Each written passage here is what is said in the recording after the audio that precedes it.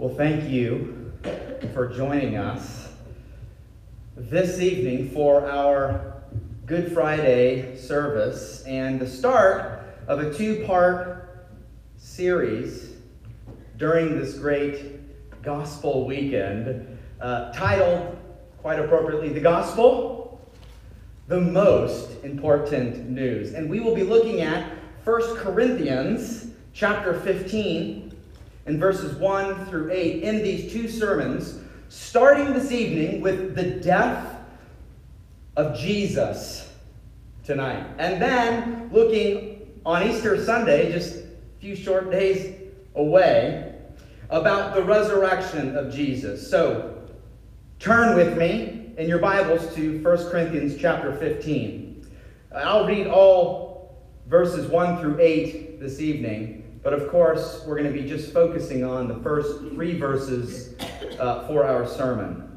1 Corinthians chapter 15 and verse 1. This is God's holy and powerful and inspired word.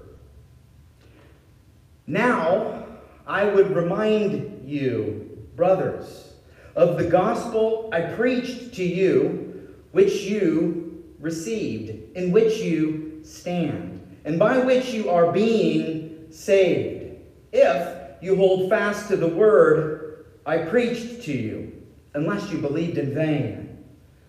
For I delivered to you, as of first importance, what I also received, that Christ died for our sins in accordance with the Scriptures, that he was buried, and that he was raised on the third day, in accordance with the Scriptures, and that he appeared to Cephas, then to the 12, then he appeared to more than 500 brothers at one time, because of whom, most of whom are still alive, though some have fallen asleep. Then he appeared to James, then to all the apostles. Last of all, as to one untimely born, he appeared to me also. Let's pray. Father, we come before you knowing that you reveal all things to us, and that you also reveal the most important things and the most important thing to us. Oh God, we ask that you would help us all to see that very important thing this evening and then on Sunday as well. We ask this in Christ's name. Amen. We are all consumers of various information, aren't we? Headlines and news every single day.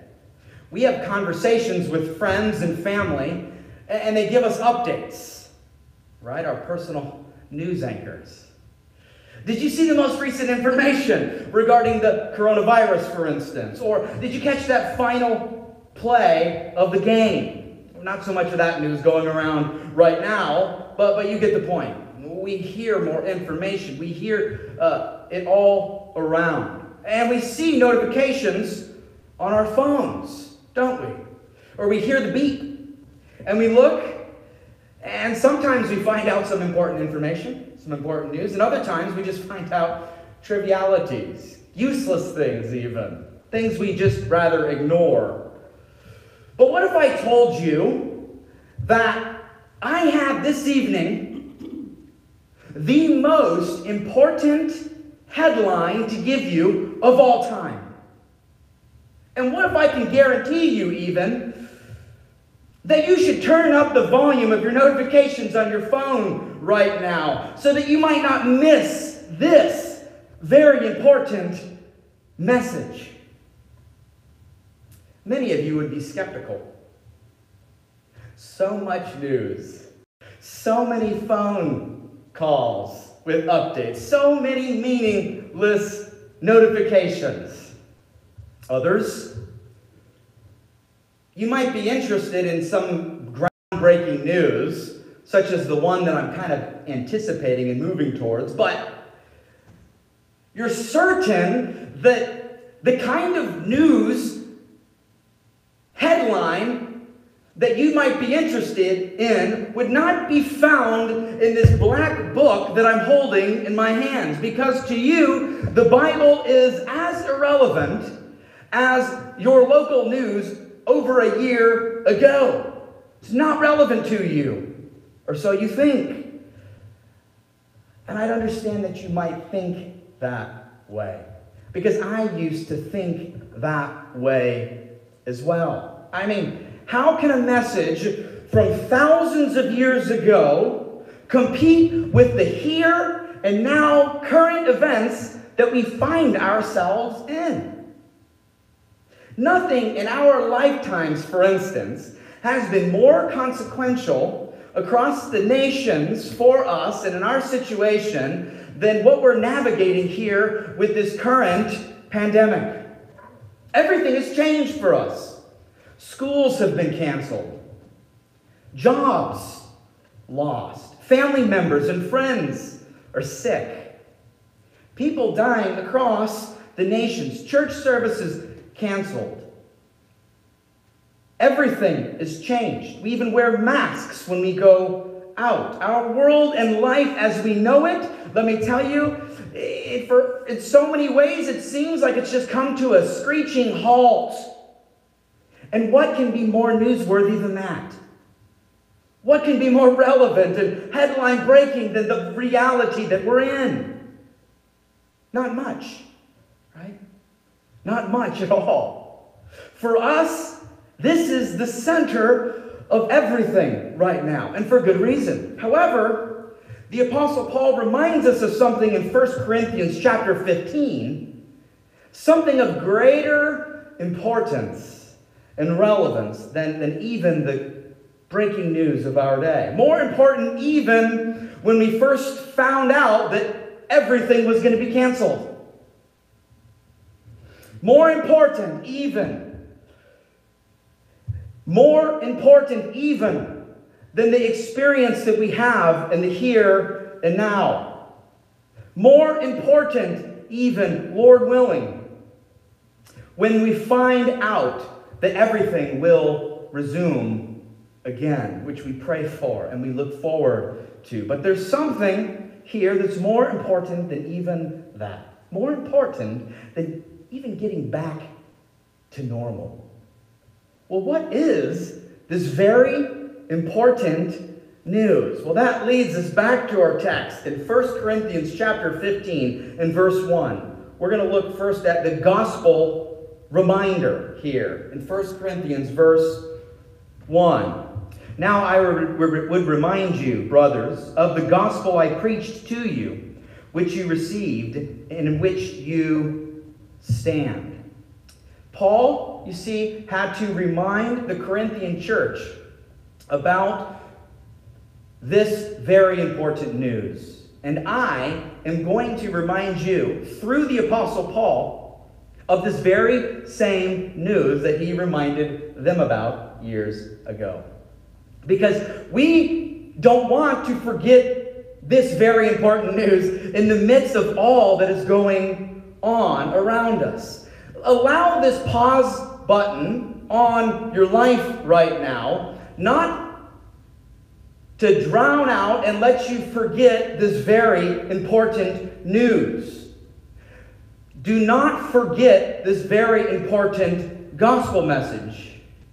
And if you don't even this evening know or believe this news, at least listen in for a minute and let me tell you what it is that we're talking about as Christians on this Good Friday. Because though you may not have seen it relevant to your life up to this point, let me tell you, there is really nothing more relevant than you could hear right now or ever.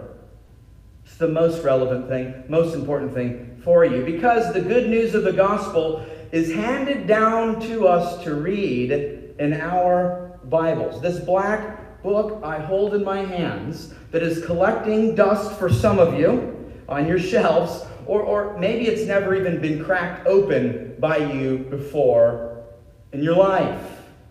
It's an old message, but it has fresh and new implications for everyone.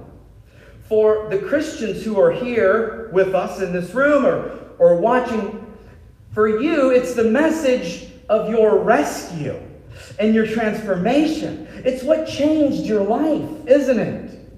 It's what is your answer to what you know is your biggest problem in life. It is the solution to, it is the answer to your problem of sin and guilt. For Romans chapter 5 and verse 6 says, "For while we were still weak, at the right time, Christ died for the ungodly."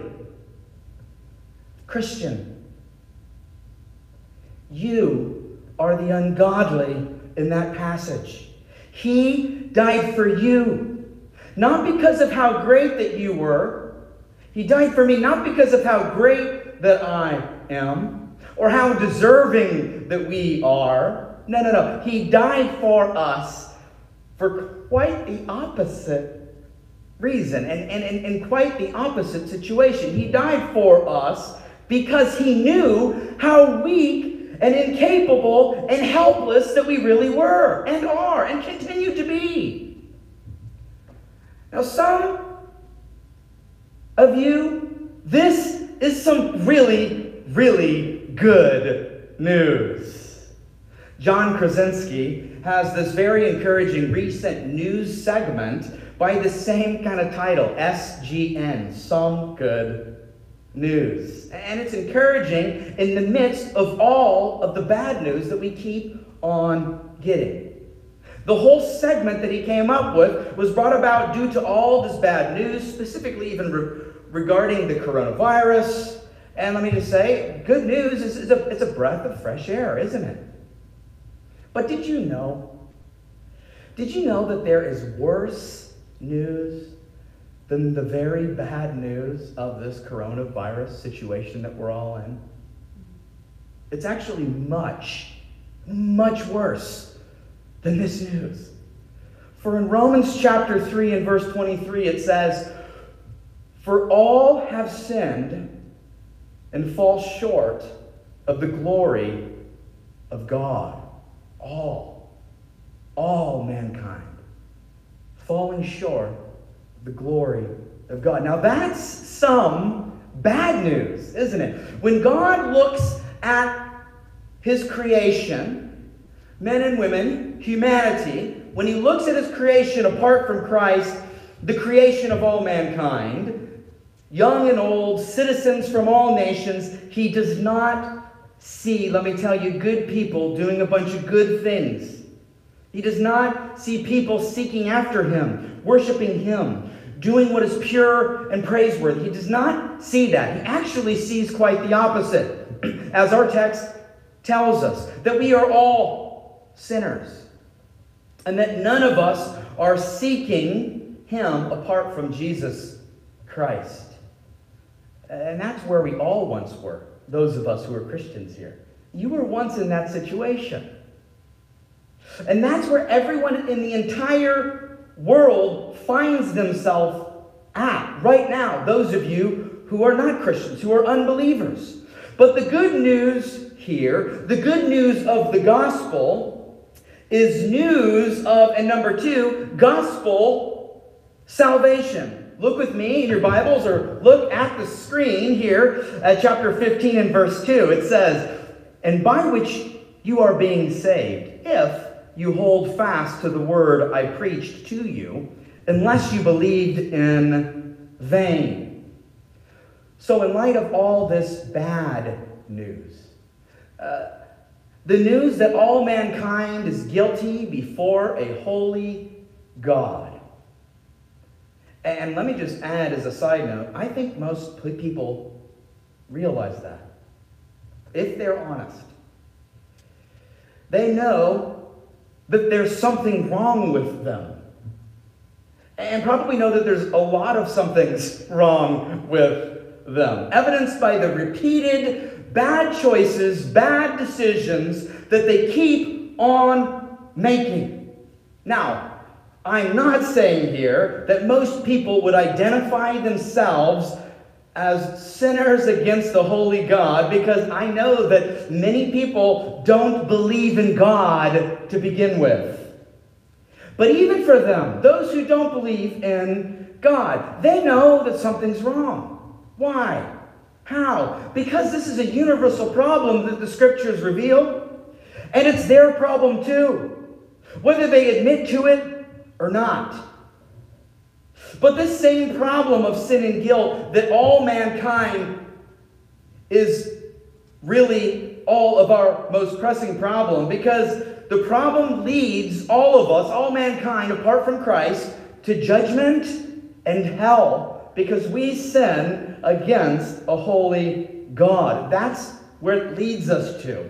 And it's a problem even that separates all mankind, apart from Christ, from the relationship with their Creator, God, who created them. It's a problem that is, though, it's kind of over their heads. What do I mean by that? It's not really a problem that they can do anything about to fix themselves. It's beyond them. And you know what? It's beyond all of us. The reality is nobody can take care of this problem on their own. So it's kind of over all of our heads.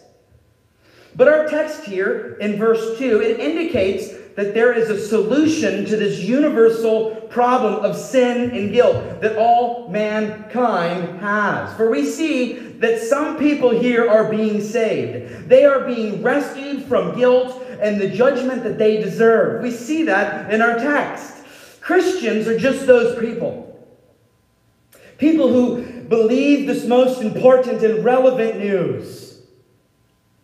Who believe the good news of the gospel. And if you are a Christian here or watching online, that means that you are the hearers of not only the good news. It's not that just that you hear it, because you know what? The news is broadcasted to all mankind.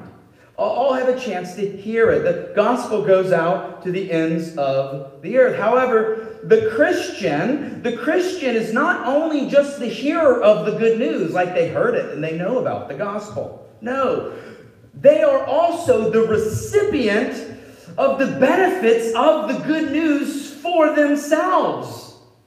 The genuine Christian experiences gospel salvation and forgiveness of sin and guilt if they truly believe. For the Gospel of John in chapter 5 and verse 24 says, "Truly, truly, I say to you, whoever hears my word and believes him who sent me has eternal life." Jesus is talking here and is communicating. If you hear my words, Jesus' message, and you believe in the Father who sent him, that means you have eternal life. And it goes on here in our passage. It says, he does not come into judgment, but has passed from death to life. You see, gospel salvation is specifically reserved for people who have heard the good news of Jesus Christ and have believed it to be true even for them. So, it's good news, let me tell you. It really is good news for some. The best of news, actually. The best news that anyone could imagine. But for others, it's just news. Right now, if you don't believe, it's just the news. For if someone hears this good news and does not believe, or even if they say that they hear it and they believe it, but they don't actually believe it and they're not true Christians, there's situations like that. We see that in our series in 1 John right now.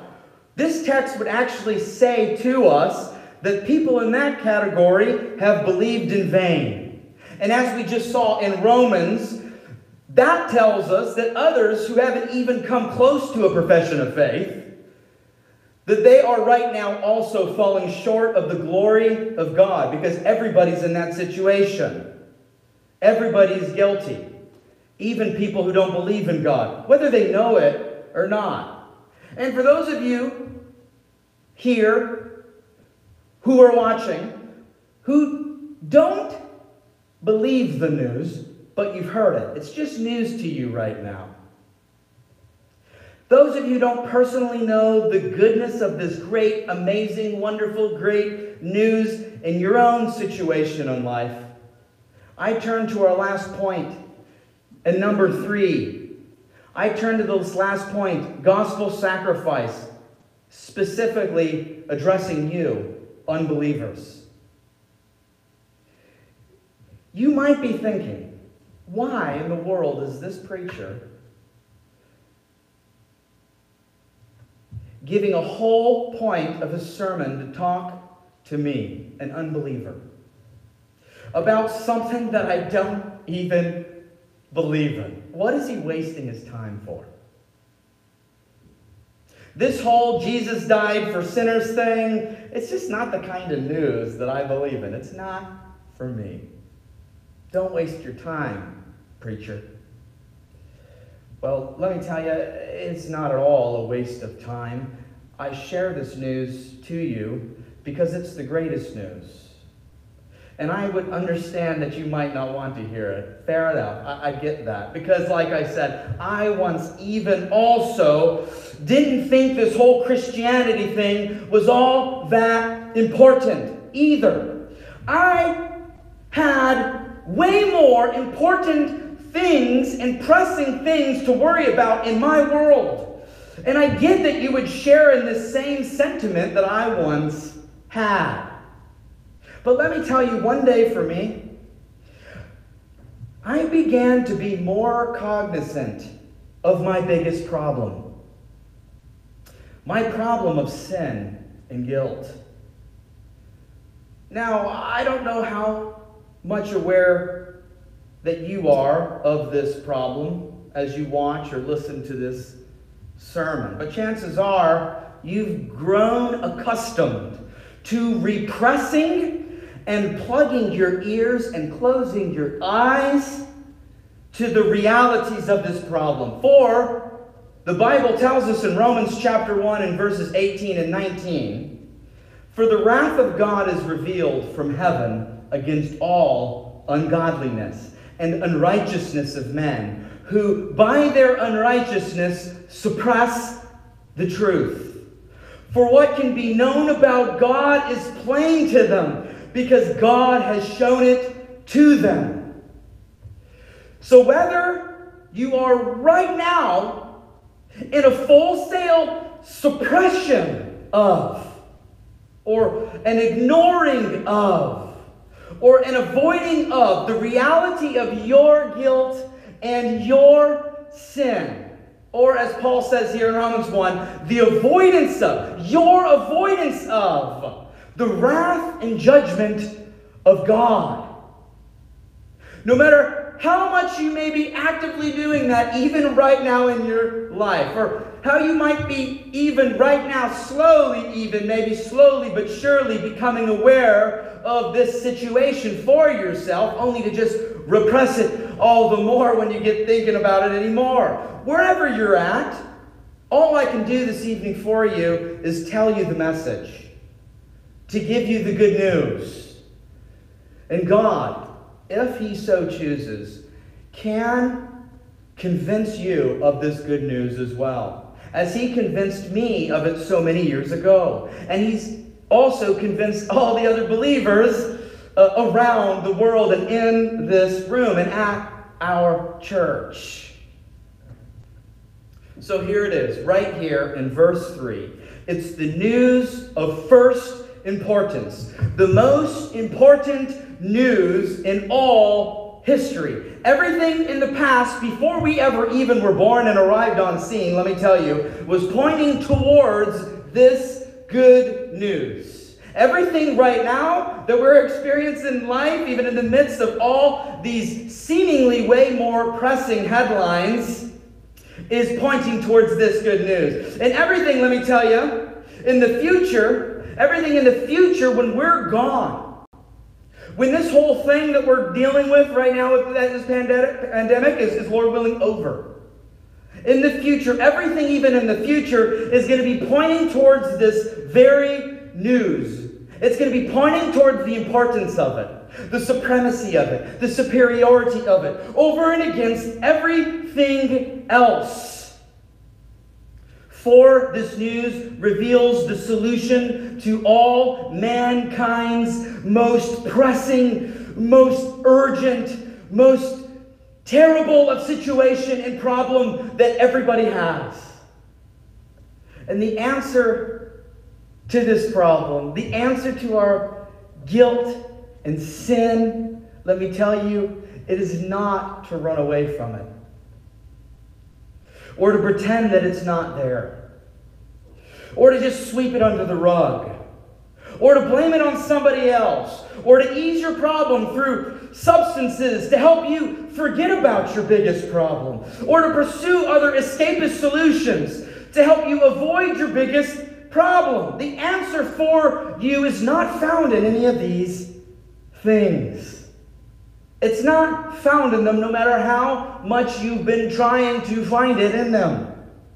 The answer to your most biggest problem resides outside of anything you can ever think or do on your own. So I encourage you, with the Scriptures, even as we saw in the beginning, as Pastor Wood read Isaiah 53, Scriptures even that have been attesting to this even before Jesus came, and Jesus lived, and Jesus died, and Jesus rose. Scriptures that have been attesting to this for ages and ages. Why? Because this is a plan that goes beyond even the here and now, time and history. You see, Jesus is the substitute for sinners.